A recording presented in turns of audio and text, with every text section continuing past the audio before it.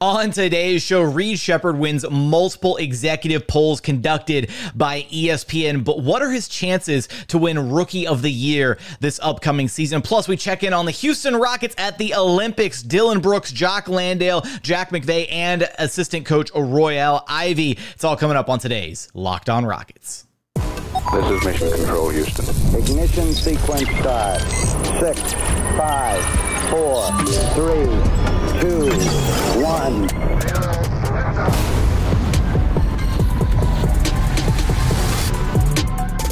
What's up, and welcome to another edition of Locked On Rockets, your daily podcast, home for everything Houston Rockets basketball. As always, I'm your host, Jackson Gatlin, native Houstonian and credentialed media member. I'm also the host of Locked On NBA Mondays. Be sure to follow along wherever you listen to your podcasts or on YouTube. Just search Locked On Rockets. Be sure to like, comment, and subscribe. That is the absolute best way that you can help our show out, is to comment anything below the YouTube video. Just do a drive-by and say, "Go Rockets." It helps us out a ton. Now, today's episode is brought to you by FanDuel. Make every moment more this summer because FanDuel is hooking up all customers with a boost or a bonus daily. That means there's something for everyone every day, all summer long. Visit FanDuel.com to get started.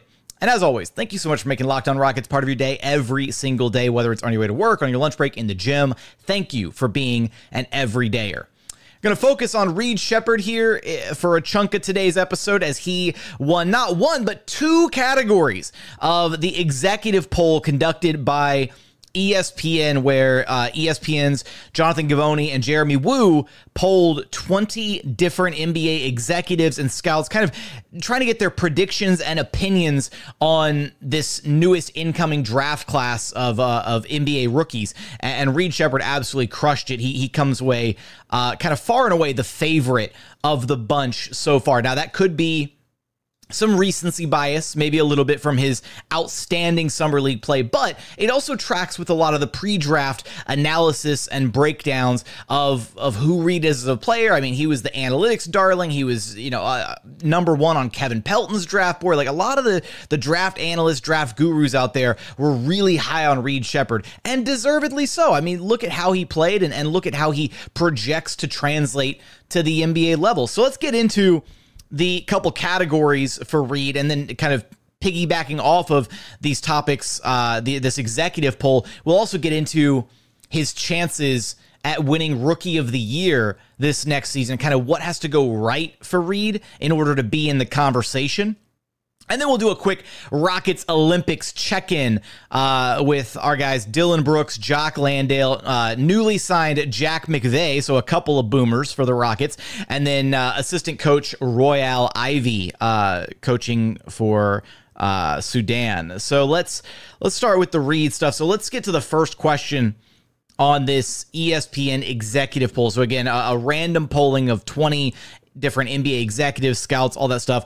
The first question that Reed absolutely swept the votes in is which rookie will prove to be the draft's best pick? Reed Sheppard, far and away the favorite here in this category, winning 7 votes. So of the 20 available votes, I apologize, of the 19 available votes, because one voter preferred not to answer for whatever reason. I guess abstaining is a possibility in this category.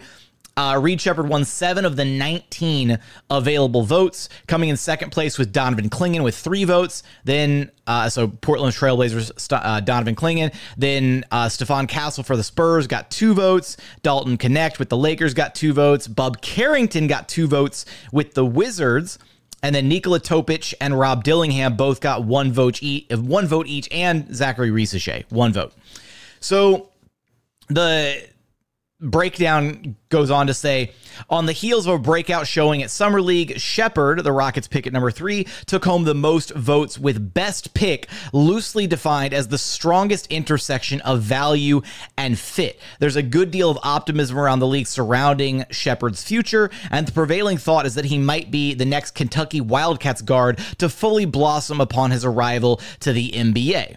And then this is a quote from a anonymous executive. Sheppard is going to help Houston right away, and I think he has a chance to be an all-star down the road, one high-ranking Eastern Conference executive said.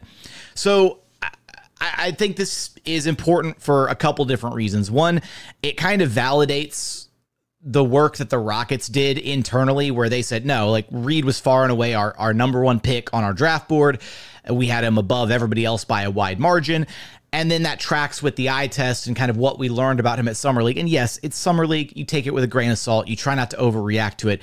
But the proof is in the pudding. Like, there were so many things that you saw on display at Summer League from Reed that give you confidence and should give you hope and optimism that he is going to translate and that he is going to have a very, very successful NBA career. And when you've got legitimate executives and scouts who are also kind of seeing the same thing that we are as, you know, as fans of the team, as fans of the Rockets, it's, you know, a big confidence boost, because it feels like, oh man, this really is the right pick. The Rockets made the right decision.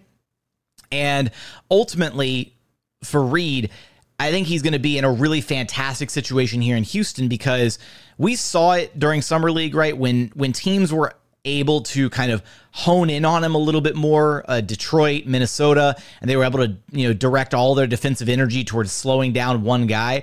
It did look a little rough at times, right? And I do think that Reed stepping into a situation where he's going to be in a winning situation in Houston, and B, he's going to be in a situation where there are going to be other guys around him that are going to be taking a lot of the heat off of him from opposing defenses. That's going to even open up his game even further, right? If Reed went to, like, if the Wizards had selected Reed number 2 overall, right, and he was like going to get 30, 35 minutes a night and free reign to kind of just do whatever in Washington, yeah, there'd still be a bunch of games where he looked incredible, but there'd also be a lot of games where he was the number one guy pretty much every night, probably on the opposing team's scouting report, trying to shut him down. And it would have led to probably a bit more of a disjointed rookie season where he was probably, I don't want to say struggling, but just having a lot more attention directed his way and not able to just slot in and fill his role perfectly, which he should be able to do here in Houston. He and Fred VanVleet are going to share nearly identical roles with the expectations placed on them inside of the Houston Rockets offense, being both, you know, primary initiators, but also being able to be utilized off ball, utilizing their scoring gravity, or sorry, I should say their shooting gravity from 3-point land, like all these different things that they bring to the table. And that's going to be the biggest benefit for the Rockets. Is now you've got, I don't even want to call Reed a poor man's Fred VanVleet, because that feels like a knock on Reed. It's just having two guys that play such a similar style of basketball is going to be so beneficial, because when Fred goes to sit on the bench, there's not going to be this massive drop off in play like we saw last season, where the Rockets really didn't have anybody that could do what Fred VanVleet could do. So when Fred was off the floor, the Rockets really struggled. And that was one of the big issues last season. They just didn't have enough production to be able to win those non-Fred VanVleet minutes consistently. So hopefully Reed is able to address that for the Rockets this upcoming season. Now, the next question on this ESPN poll that we're going to get into is which rookie has the best chance to win Rookie of the Year, or who is your NBA Rookie of the Year pick? And Reed Sheppard walked away with 7 votes yet again in this category. We're going to unpack those votes and get into his chances to win Rookie of the Year for the Houston Rockets coming up here in just one moment. First, today's episode is brought to you by eBay Motors. Passion, drive, and patience. The formula for winning championships is also what keeps your ride or die alive. eBay Motors has everything that you need to maintain your vehicle and level it up to peak performance. Superchargers, roof racks, exhaust kits, LED headlights, and so much more. Whether you're into speed, power, or style, eBay Motors has you covered. With over 122 million parts for your number one ride or die, you'll always find exactly what you're looking for. And with eBay Guaranteed Fit, your part is guaranteed to fit your ride every time, or your money back. Because with eBay Motors, you're burning rubber, not cash. With all the parts you need at the prices that you want, it's easy to make your car the MVP and bring home huge wins. Keep your ride or die alive at ebaymotors.com. Eligible items only. Exclusions apply. eBay Guaranteed Fit only available to U.S. customers. And continuing on here at Locked On Rockets, your daily podcast, home for everything Houston Rockets basketball. All right, let's get into this next poll category from the ESPN executive poll. Question being, who's your NBA Rookie of the Year pick? And Reed Sheppard, again, cleaning up the votes in this category. 7 votes yet again for Reed Sheppard. Now, I am curious. I wonder, this is just an outlier thought here. I do wonder if it's the exact same, since it's an anonymous poll, we're not going to know, but I do wonder if it's the same 7 executives and scouts who voted for Reed Sheppard in that first question about the best rookie, and then also another, like the identical 7, or if the votes changed at all between the categories, if maybe he got some additional votes and then the other guys changed their vote. I am very curious, because here's the issue for rookie. Well, you know, we'll get into the rookie of the year issues here in a second for Reed. Let me just get through the rest of the votes here. So Reed Sheppard gets 7 of the available 20 votes. There was nobody abstaining from this set of votes, so all 20 votes were available in this category. Zach Edey comes in second with 4 votes for the Grizzlies. Stephon Castle got 3 votes for the Spurs. Donovan Clingan got 2 votes for the Blazers. And then the last 4 votes split across 4 different players. Zachary Reed got 1 for the Hawks. Ron Holland got 1 for the Pistons. Dalton Knecht got 1 for the Lakers. And Tristan da Silva got 1 for the Orlando Magic. That one was a deep cut. Now, I will say, as a sidebar, I am a big fan of Tristan da Silva. We talked about him here on LOR in the pre-draft process, in our kind of pre-draft coverage with co-host Madison Moore. And Tristan da Silva had a strong summer league. He looked good.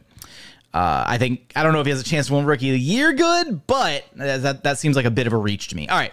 So the article goes on to say, Sheppard, again, garnered the popular vote. He was likely also a beneficiary of summer league bias, kind of highlighted that earlier. But there's an increasing notion that the Rockets will have to find him the level of playing time necessary to contend for NBA Rookie of the Year.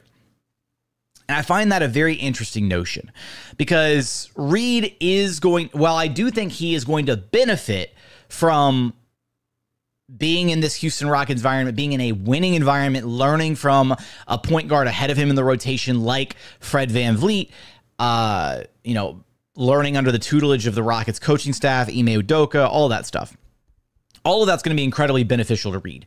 But like I kind of already illustrated in segment 1, he's not going to just be going to a bad team where he gets free reign to play 30, 35 plus minutes a night.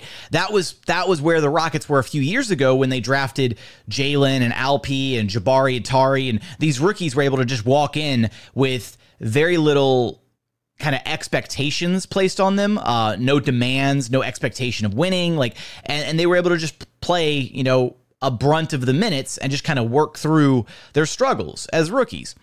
And because of that, right, there are going to be certain rookies in this draft class, and I'm going to kind of look up and down the draft board really quick. Obviously, Alex Sarr is going to have that kind of runway with the Washington Wizards. Zachary Reed, I'm assuming that he gets injected into the Hawks starting lineup. I can't imagine that they wouldn't start him right out of the gate. Reed Sheppard's not going to be starting. Stephon Castle, I find, is an interesting one, especially with the pickup of Chris Paul. Not sure what his minutes totals are going to ultimately look like for the Spurs. Ron Holland, another interesting one. I don't know if I can confidently say that he's going to be in the Pistons starting lineup. Donovan Clingan, what do you do? Because you've already got DeAndre Ayton. Are they going to run the Twin Towers big lineup in Portland? Rob Dillingham for the Minnesota Timberwolves. He's clearly coming off the bench. It's actually funny that the two Kentucky guards in the draft basically went to identical situations where they went to teams that are going to be playing high-level competitive basketball, and they're both going to be playing very key reserve roles off the bench, which will ultimately, and this is the downside, it's ultimately going to limit their overall production. Because if Reed and to a lesser extent, right, Dillingham, if these guys are only getting 15 to 20 minutes a night, something like that, then it's going to be a lot harder for them just from a sheer counting stats perspective to compete with another rookie like potentially an Alex Sarr type who is getting 30, 35 plus minutes a night and just unlimited runway to rack up all the counting stats available. I do think that when they look at Rookie of the Year, I do believe that it's tough to say that they factor in winning to an extent, but I do think you have to contextualize and say, okay, well, if Alex Sarr plays 35 minutes a night and averages, I don't know, we'll say 16 7 and like 2 blocks a game, something like that. But if Reed Sheppard only plays 15 to 20 minutes a night and he's averaging, I don't know, 12, 5, and 2, like, I don't know, like, 12 points, 5 assists. I don't know why I did assists and rebounds flipped there, but how do you evaluate, right, when you look at, okay, well, Reed clearly was producing more in the minutes that he was given. He just wasn't given enough minutes. And that's ultimately the debate here, is where are the Rockets going to find minutes for Reed Sheppard, and who of the other rookies in the draft class are actually going to be given enough runway to win Rookie of the Year. Zach Edey is the other interesting one. I'm very curious to see what the Memphis Grizzlies ultimately do with him. I don't think he's going to be in their starting lineup on opening night, but I also could be wrong on that. I don't know. That's a really weird one there. I'll say it right now. I don't think Zach Edey is going to be in the starting lineup for the Grizzlies come opening night, but I do think he's going to play a really big role for the Grizzlies, which is why right now, when you take a look at the outright betting favorites for NBA Rookie of the Year, it's still Zach Edey number 1 at plus 600, Reed Sheppard behind him at plus 700. Then you got Zachary Risachet, Alex Sarr, Matas Buzelis is another big one for the Chicago Bulls. He'll get plenty of runway, and I think Buzelis is probably my sleeper pick to win Rookie of the Year, because I do think he has, of all like the lottery picks at the top of this year's NBA draft, I think he's going to have the most. I think he's going to probably have the best chance to win it. And I will say Bub Carrington's the other one to keep an eye on, because both of those guys are going to have plenty of minutes, plenty of opportunities to rack up the stats to make a strong case for Rookie of the Year. Again, I do think that Reed Sheppard, Rob Dillingham are both going to probably be the more impactful picks for their respective teams. But when you start looking at the Rockets lens of things, just to kind of get back on track here, get back to the Rockets scope, how should the Rockets try and juggle the rotations this next season? I will say that this past year, one of the issues that they faced is they were running Fred VanVleet ragged last season. I mean, he was a top 5 minutes per game guy in the NBA for most of the season. I don't know where he actually, I should have probably pulled this up. I don't know where he finished the season as far as raw minutes per game totals, but Fred is not the kind of guy, especially as an undersized point guard, who's so critical to the Rockets' success. He's not the kind of guy that you want to run into the ground ahead of what you hope is, a strong postseason run. I'm not saying that the Rockets are going to go to the Western Conference Finals or the Finals or anything, but you want to make it to the postseason, right? And you don't want Fred VanVleet to be completely broken down by the time that April and May basketball roll around. So I do think that this is one of the benefits of getting Reed Sheppard, is you should theoretically be able to wean off of the Fred VanVleet minutes without that much of a drop off from what he provides, because again, the skill sets are so similar. I could see a world where the Rockets kind of reduce Fred's minutes on a given kind of nightly basis, somewhere around that 30 to 32 range, to make sure that Reed Sheppard is getting, that 16 to 18 minutes a night as the de facto backup point guard, getting, a steady dosage of primary ball handling responsibilities, but also still being utilized off ball. I'm sure there are going to be plenty of lineups that feature Reed Sheppard and Jalen Green, where Reed is able to play on ball or playing off ball to Jalen Green as the primary initiator, or backcourt lineups that feature Reed Sheppard and Cam Whitmore, where Reed is then the on-ball presence, because we know that, playing on ball and creating for his teammates is not exactly one of Cam's strengths yet as a player. Honestly, we might even see some Reed Sheppard, Fred VanVleet minutes, similar to how last season we saw Fred VanVleet and Aaron Holiday minutes. So the possibilities are kind of endless for the Rockets. I do think that they are going to, I fully agree with the sentiment from Givony and Wu. The Rockets are going to have to find a way to get Reed Sheppard more minutes next season. I think he's going to have a very similar impact to kind of like almost like a Tari Eason level of impact, where you're sitting there scratching your head thinking, damn, how do we get this guy more minutes? Because he's so good in the minutes where he's on the floor. And, you know, I could see a world where by season's end, maybe he starts the season getting around, you know, something kind of conservative, like 15 or so minutes a night. I could see by season's end where he's up to 20-ish something minutes a night. I don't think he's ever going to, at any point, like supersede anybody in the rotation. I don't think he's going to replace Fred or Jalen or anybody in the starting lineup or anything to that effect. But I do see a world where his usage, where his role increases considerably as the season moves on, as he kind of knocks off that rookie rust and gets acclimated to the NBA speed, pace of play, all those different factors. But as it stands right now, I do think he is going to suffer from being in that reduced role, and it's going to be tough for him to win Rookie of the Year.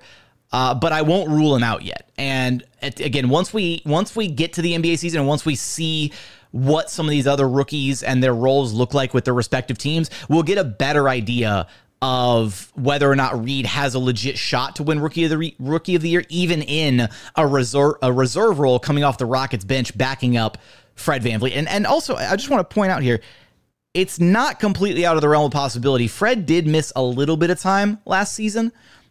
It's not completely now. Well, while we're obviously hoping for 100% health across the board, the reality is guys are going to miss time. You're going to have injuries. You're going to have games where Fred's probably going to miss a game or two. We saw it happen with Amin Thompson last season, where he was injected into the Rockets starting lineup after the Alperen Sengun injury. Now, look, knock on wood, hopefully nobody gets injured for the Rockets, but there might be some games where Reed Sheppard does step into the starting lineup, maybe resting Fred VanVleet on back-to-backs, that kind of thing. Like maybe that's something, if Reed is playing so well that you feel like there's not that much of a drop-off between Fred and Reed, then maybe they do decide to kind of put Fred in some bubble wrap and rest him up and make sure that he's as fresh as possible, and leaning a little bit more heavily on Reed Sheppard, kind of in the back half of the season once he's settled in to his rookie campaign.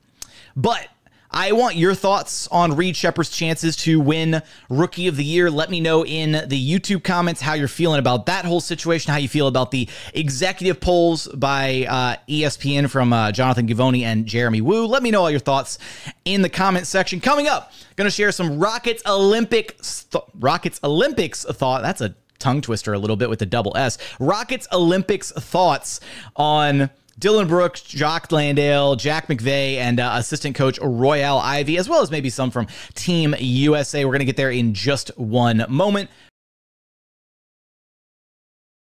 First, today's episode is brought to you by FanDuel. Look, I love sports. I love them so much. I never really want them to stop. And thankfully, we got the Olympics. We got Olympics basketball to kind of carry us through. But, once the Olympics start winding down and you're getting, the games are gone again and the sports really aren't sportsing the way you maybe want them to. Look, FanDuel lets keep the sports going whenever you want. All you have to do is open the app and dream up bets anytime that you're in the mood. This summer, FanDuel's hooking up all customers with a boost or a bonus daily. That means there's something for everyone every day all summer long. We just talked about it a moment ago. But the odds to win Rookie of the Year here this next season, Zach Edey still the favorite right now at plus 600. Reed Sheppard, though, right behind him at plus 700. So go get in on that action. Just head on over to FanDuel.com for those odds and so much more to start making the most out of your summer. FanDuel, official sports betting partner of the NBA. And final segment here at Locked On Rockets, your daily podcast, home for everything Houston Rockets basketball. All right, let's do a quick Rockets Olympics check-in. No tongue-tied there at the start of this segment. Dillon Brooks, Jock Landale, Jack McVeigh, couple Aussies, couple boomers there, and then assistant coach Royal Ivey coaching for South Sudan. We'll start with Dillon the Villain playing for Team Canada, because we already knew, I should say, past tense. Last summer, Dillon Brooks, freshly signed Dillon Brooks, right? We got to see Dillon Brooks compete in World Cup action for Team Canada last offseason, and it was a ton of fun because the Rockets were, obviously, he was one of the big marquee free agency signings for the Rockets, and it was kind of a first glimpse at like, hey, who's this new guy for a lot of Rockets fans that hadn't really gotten the chance to watch Dillon Brooks play consistently. And there were high hopes set for Dillon Brooks that he could kind of break some of the poor tendencies of that he had when he was with the Memphis Grizzlies. And I do think that he had a phenomenal FIBA World Cup tournament.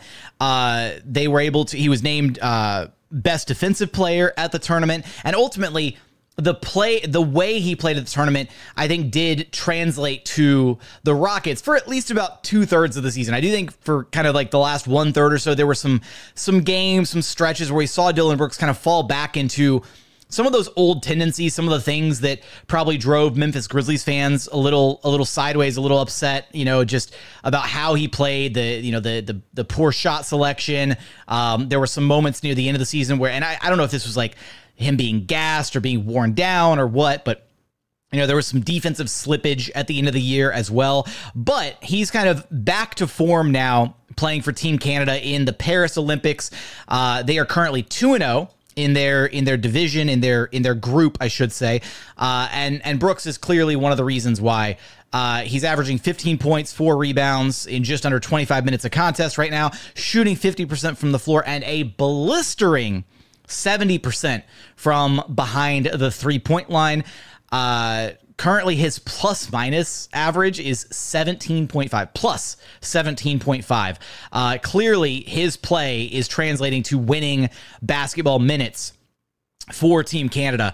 I think when you look across the board at all the teams, competing in the Paris Olympics, Team USA by far the favorite to win the gold medal. They should be. They are the most, like, head and heels above all the other competition from a sheer talent perspective. It's basically unfair. But if you were to ask me which team or teams have the best chance at upsetting Team USA, my short list would be Team Canada, Germany, and France. I think those 3 teams are the best, or have the best chance to ultimately upset Team USA, just from a sheer talent perspective, but also just the way that they play together, like watching some of these teams play. I do think that some of the national teams that have, I guess, more national team like chemistry, they've played together before, they've practiced together, rather than Team USA, which obviously far and away has the most talent, but these guys don't play together nearly as consistently as, say, Team Germany or Team France. Like, these guys spend a lot more time with one another and know each other and know their tendencies, and that chemistry cannot be understated. And you do see that at times, teams in the Olympics who can put on a really strong showing just because of really good coaching and just good chemistry across the board. Shout out to Houston Rockets assistant coach Royal Ivey, coaching for South Sudan, who really pushed Team USA to the brink almost in the friendly matchup before the group play started. They kind of got waxed by Team USA the other day, but South Sudan they've got a couple NBA players, Winyan Gabriel and JT Thor coming off the bench, but they don't have like any top tier NBA talent on their roster, and yet they're still playing some really impressive basketball. So unfortunately, I don't think South Sudan's going to make it out of Group C for to make it into the knockout stage. They have a chance, because you look at Group C in the Olympics, U.S. is currently 2-0, Serbia 1-1, South Sudan 1-1, Puerto Rico's 0-2. South Sudan still has a chance, and I'm not of the teams that I highlighted there a moment ago that have a chance to knock off the United States. I just don't think Serbia has the firepower. Like, outside of Jokic and Bogdanovic, they just don't have a lot going on for them, and very similar to the Nuggets all the time. They actually won the Jokic minutes when he was on the floor in USA versus Serbia, but then Jokic went to the bench, and I think the Serbian team was like minus 26 or something in the non-Jokic minutes, which is just absolutely brutal.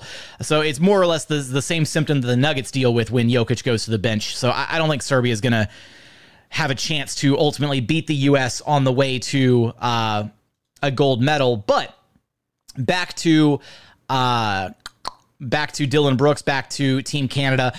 You look from up and down their roster, talent-wise, I think they've got probably arguably the second most talented team in the Olympics. Just, you look at, obviously Dillon Brooks, SGA, Lou Dort, Jamal Murray coming off the bench, Andrew Nembhard, Kelly Olynyk. They've got a lot of NBA-level talent and a lot of really strong talent up and down that roster. So I think that's probably my favorite team to possibly upset Team USA. But elsewhere for the Houston Rockets, so not only is Dillon Brooks playing well and hopefully carrying Team Canada to, a strong, I won't say gold medal finish, because USA trumps all right now. USA is going to win gold. That's where my national pride steps in here for a moment. But hopefully he continues to have a really strong Olympics for Team Canada. And then the Rockets do have a pair of Aussies on the roster, newly signed Jack McVeigh and, of course, Jock Landale playing for Team Australia. Now, Team Australia did just recently lose to Team Canada. It was actually cool. We saw Dillon Brooks kind of taunting Jock Landale after hitting a three in his face, and he gave him a little hug afterwards. And I'm sure it's got to be a ton of fun for NBA teammates or, whatnot to go to be able to play head to head against each other in an environment like the Olympics. I'm sure there's a lot of, trash talking going on back and forth, all that good stuff. But for the Boomers, Jock Landale's had a really strong Olympic showing so far against Team Canada. He had 16 points, 12 rebounds, and 4 assists on 7 of 10 shooting. And then off the bench, Jack McVeigh, 15 minutes off the bench for the Boomers. He had 9 points, couple rebounds, shot 3 of 5 from three-point land. Quick aside on Jack McVeigh before getting back to Jock Landale, and then we'll kind of wrap things up for the show. But I think with Jack McVeigh, there is a distinct possibility. Like, I could see a world where, because he's coming in as an older player, 27, 28 years old, he's played a lot of professional basketball in his career already. He's not coming in as a rookie, right? He's not some guy on a two-way deal, like a fringe NBA talent, like a Nate Hinton type. He's an older, more established kind of player. I would look at Jack McVeigh in a similar light to, kind of Jae'Sean Tate. Like when Jae'Sean Tate came to the NBA, he wasn't a traditional rookie, right? He was an older rookie. I mean, we had people cracking jokes about like Jae'Sean Tate collecting Social Security during his rookie season. But I would look at him in that light, where I think he's going to be able to come in and situationally, he might be able to be a contributor for this Rockets team. The shooting is very real, and if he can at least defend at a decent enough level, then I wouldn't be surprised to see Ime Udoka toy with some lineups where he features Jack McVeigh just for his sheer shooting prowess. So I think that's something to be on the lookout for this upcoming season. And when it comes back to Jock Landale, first off, the Rockets are so incredibly deep at the center position between Alperen Sengun starting, what is hopefully, knock on wood, a healthy Steven Adams coming back from his rehab, backing up Sengun, giving them a much different look at the 5 spot, and then also still Jock Landale in the mix. That's got to be probably across the entire NBA landscape, that's got to be the best, deepest center rotation in the league. Now, unfortunately, no team really needs 3 centers deep, especially when they all, I'm not gonna say they all have similar skills. Like, Steven Adams is the big, massive, I won't call him like the drop big or whatever. He's just the big rebounding machine. Sengun's the offensive phenom. Jock Landale doesn't really provide like a different skill set from either of those two guys. He's not going to be a better screener than Steven Adams. He's not going to be a better rebounder than Steven Adams. He's not going to be a better defender than Steven Adams. So it kind of sucks that Jock Landale is going to get the short end of the stick here.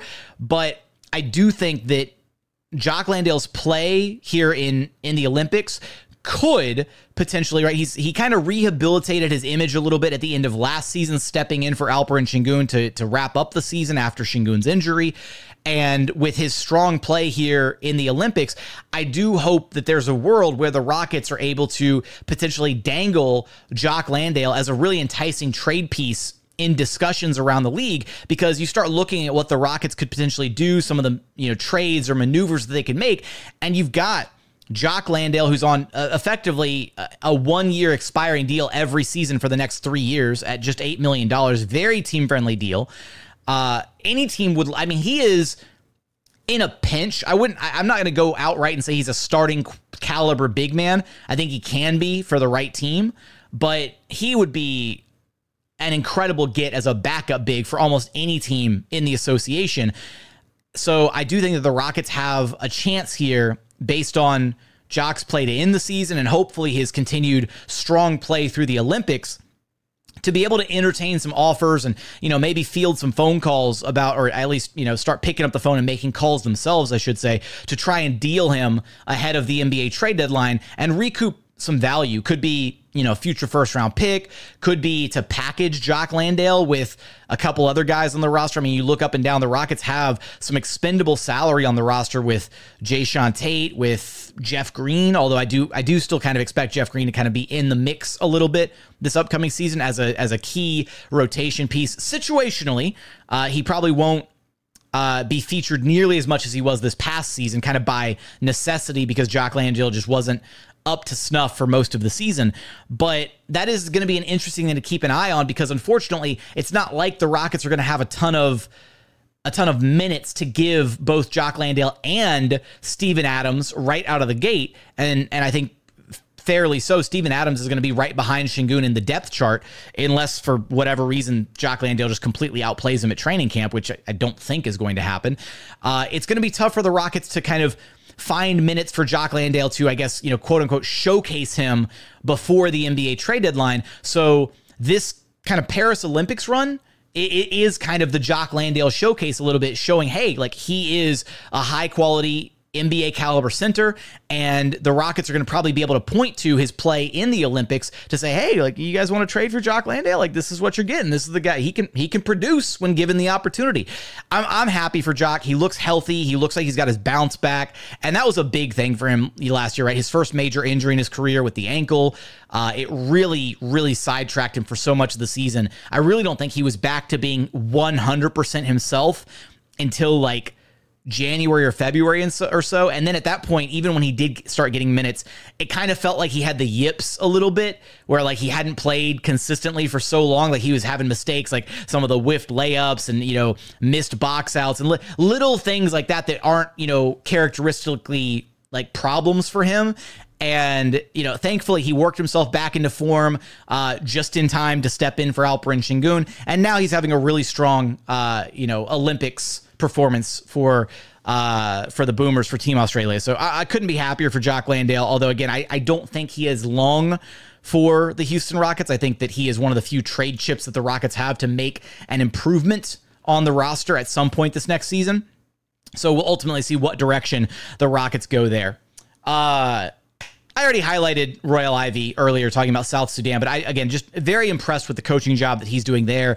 And league-wide, I mean, a lot of NBA pundits, talking heads are talking about what Royal Ivey's doing with South Sudan, and I think he deserves a lot of recognition. And unfortunately for the Rockets now have two assistant coaches that are likely going to be primed to take on head coaching positions elsewhere. And that's the reality of the situation when you come from the Greg Popovich coaching tree, and you've got Ime Udoka, one of the descendants there, and then he's going to have more descendants of the Pop coaching tree with Royal Ivey and Ben Sullivan. Both of those guys are probably going to be fielding offers to become head coaches maybe as early as next summer, 2025. So the Rockets could potentially lose one of, if not both, Ivey or Sullivan next summer to a team looking to take a chance on a first-time NBA head coach.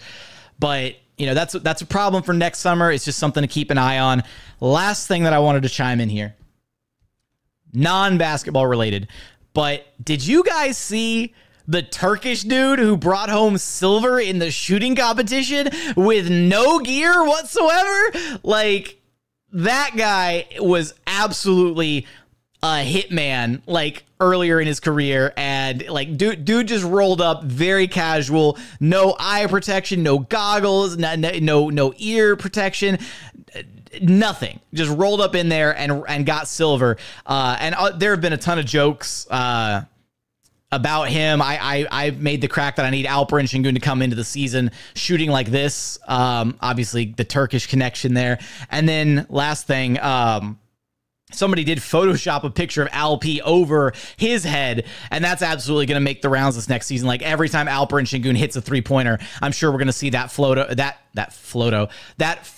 floating around. So it'll be a ton of fun. But with that, I didn't get a chance to talk too much about Team USA. Probably going to revisit that in a future episode as we're navigating the rest of the Paris Olympics. But that's going to do it for today's episode. As always, thank you so much for checking out the show. If you haven't done so yet, please consider subscribing wherever you listen to your podcasts or on YouTube. Just search Locked On Rockets, like, comment, subscribe, all that good stuff. Leave us a 5-star review on Apple or Spotify. But as always, thank you so much for watching. Thank you so much for listening. We look forward to having you back right here at Locked On Rockets, your daily podcast home for everything Houston Rockets basketball.